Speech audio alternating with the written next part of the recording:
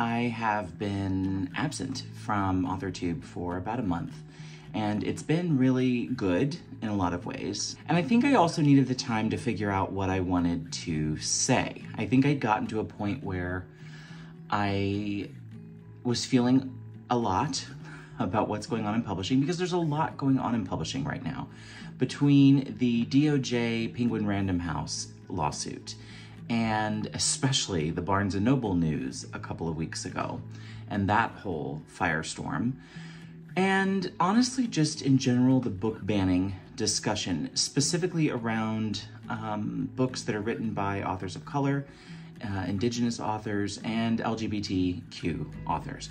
I think I was just starting to feel overwhelmed, I was starting to feel tired, and I was starting to feel worn down. For those of you that are new here, in case you are, I have been saying for the last few years, my name is Barrett, Laurie. I write stories about ordinary queer kids living extraordinary lives. And I think for the first time since I started writing fiction 5 years ago, I am starting to question whether that's still a good move. And what I mean by that is not writing in general, because I love writing and that's my outlet, and that's how I get my creative juices out, is telling stories. But I think I'm at a place where I'm wondering if I am making it harder on myself by writing stories for kids that are likely to be the kinds of stories that would be targeted by, I don't have a nicer way to say it, bigoted folks in school boards, in libraries, school libraries. My state of Missouri has banned countless LGBT books, lots of them by debut authors, in the last year. And it's just so disheartening. So when you couple that with the Barnes & Noble discussion a few weeks ago, that was about debut authors not having their books placed on the shelves in Barnes & Noble if they don't have a proven sales track record. First of all, I want to say that the folks that brought up this discussion on Twitter were authors of color who had direct experience with this. Their reps and their teams were telling them this was happening. So I want to center them and their willingness to share with the rest of us what's going on, because if and when it is my turn to have a book in bookstores, a traditionally published book, this could be me. And actually, it's very likely to be me, because I would be a debut author with not a lot of sales. So this started kind of a spiral in my mind of like, am I wasting my time? Am I writing stories that are never gonna get break through? Because there is such a small, finite number of people who break through in traditional publishing anyway, but especially smaller for marginalized authors. Now, granted, I am a white, cis, gay man, so I'm gonna have better odds than others. But I still recognize the stories I write are likely to be targeted by people who want to limit the reach of our stories. Before I go any further, if you're not familiar with the Barnes & Noble discussion, Michelle Schusterman did a video, which I'm gonna link right here. Please check that out. It gives a breakdown of what's going on, who will be impacted, and how it sucks. Check that out if you want more of the details. Here's where I'm at. I was sitting there thinking to myself, I've been writing a lot of flash fiction, a lot of short stories, and those are all written for adults. Would I have as hard of a time getting published if I were writing adult stories that centered LGBT characters, as opposed to stories for kids? And I want to hear from you guys what you all think. What would it take to cause you to quit writing the category that you write in, or to consider shifting that category? Because I think I'm there. I think I'm at the place where I'm thinking to myself, I have QLM done. I need to finish revising it and get it ready to query. Once that book is done with its querying course, whatever that looks like, I don't know that I want to waste any more time on stories that in this environment, I don't think have a chance. And maybe I'm just lost in the woods and I need my AuthorTube friends, family, people to encourage me that I'm wrong about this. But this is how I'm feeling. And I can't be alone in this. There have to be others out there who are watching all of this going on, watching the big five become the big four, become what, the big three? I don't even know what we're gonna be left with after the Penguin Random House nonsense. But I cannot be the only one who is feeling completely depleted, pretty hopeless, and really at a point where I just think I've wasted several years of my life working on something that I love, I genuinely love, but may not be viable. Yeah. So that's been where my head's been. That's why I haven't really done any videos for the last month or so. I mean, granted, we moved. We had a car breakdown. We had to buy a new car. We had to both start new jobs. My first job outside of the home in 2 years. A lot's been going on as well, personally, which has been good, actually. The personal stuff has all been really great, and things here are good and well. But on the writing front, there have been just a lot of feelings of inadequacy and being unsure about where I should be headed.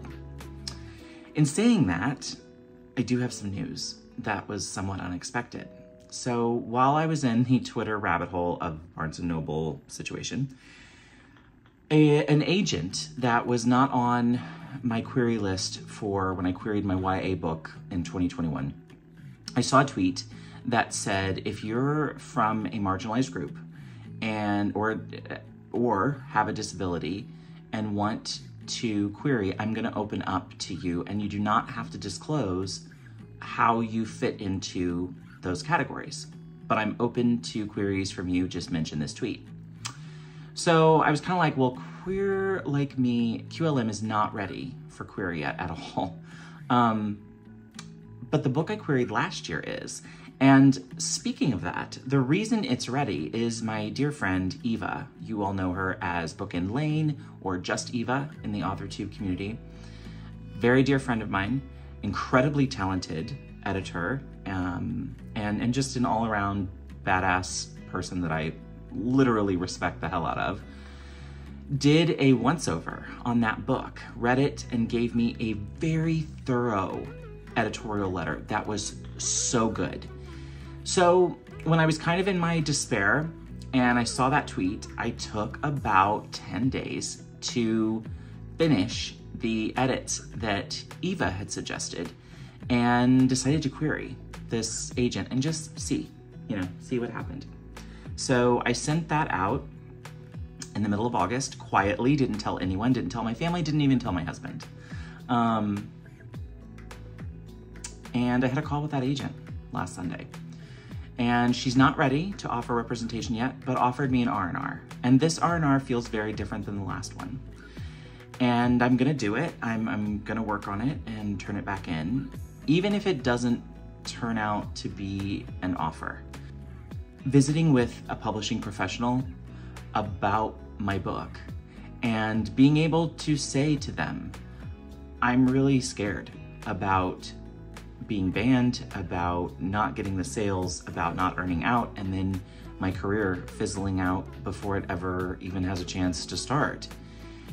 And again, having not had this person on my target list before, it's a shame I didn't, because that discussion we had was really reassuring.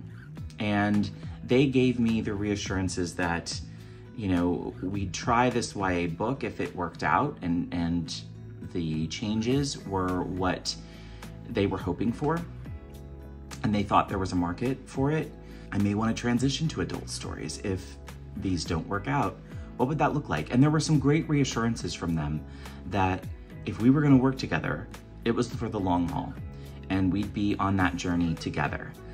But there were a lot of reassurances from the agent that even if the Barnes & Noble thing, which they fully believe is going to be a problem for debut authors, one of the reassurances that they gave me was specifically regarding middle grade, and that in their experience, while Barnes & Noble is a huge retailer and obviously a huge access point for books and readers, for middle grade, the magic sauce, the secret sauce, according to this agent that I was talking to, was a lot more in independent bookstores where the booksellers have an actual relationship with the readers that come in and ask for books, but also scholastic book fairs and school libraries, and that is what makes or breaks a middle grade book.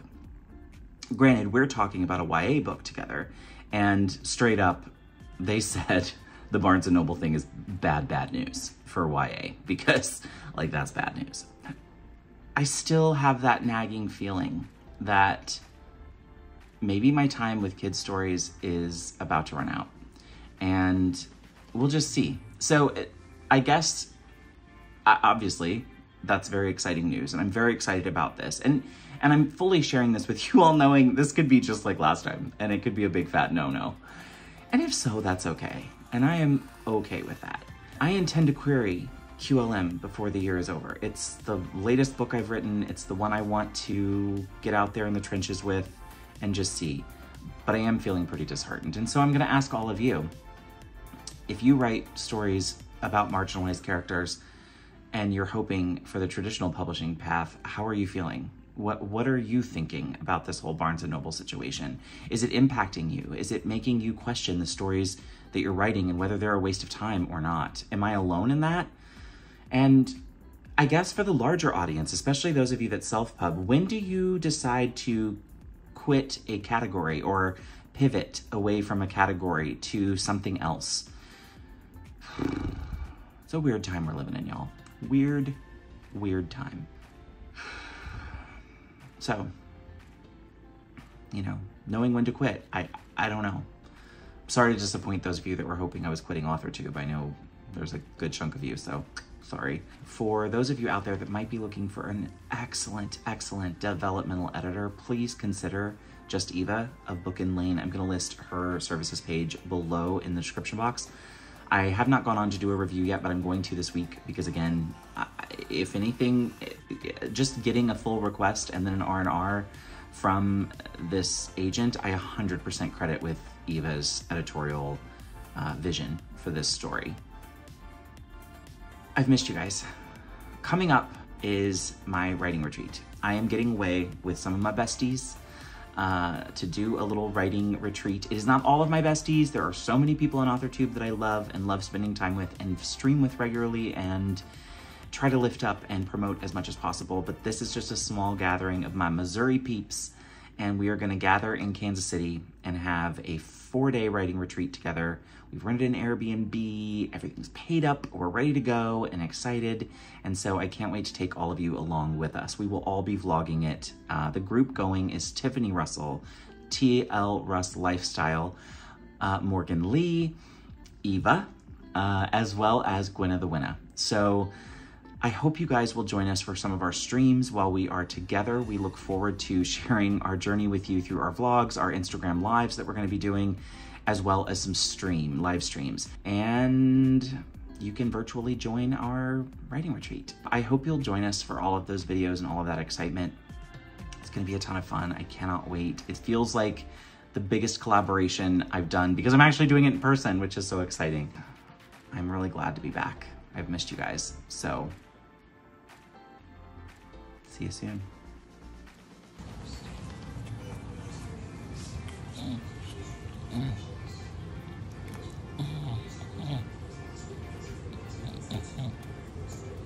Been doing a lot of napping on my birthday, and now I'm sitting by the garage door waiting on my dad to get home so I can eat my cake. So, pretty exciting birthday. I will in a minute. Okay, Ricky, I'm gonna have you open it. Hey, Brylee, you wanna see your cake?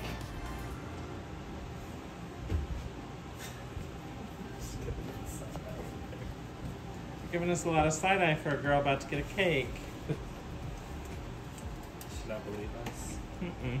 She's like, that ain't for me. Handmade with love, it says. She's like, that is not for me. Did you get a picture of that? I did. Take it out. She's like, that is not for me. Yes, it is, Chunk. Oh, she's starting to get a little curious, like, what in the hell? Her Curly Girl, come here. This smells like some doggy food. This is your cake. What do you think? She's like, what? Take a little What? piece off the end. What? Will those come off? I don't know. Let me see. Here. Let's try to get a picture with her with it. I don't know if we this? can. Give her that and see what she'll do. Is that edible? Yeah, it's all edible. Yum yum. She's like, oh, that's good. What? Happy birthday to you. You getting the record? Yeah. Happy birthday, Brylee.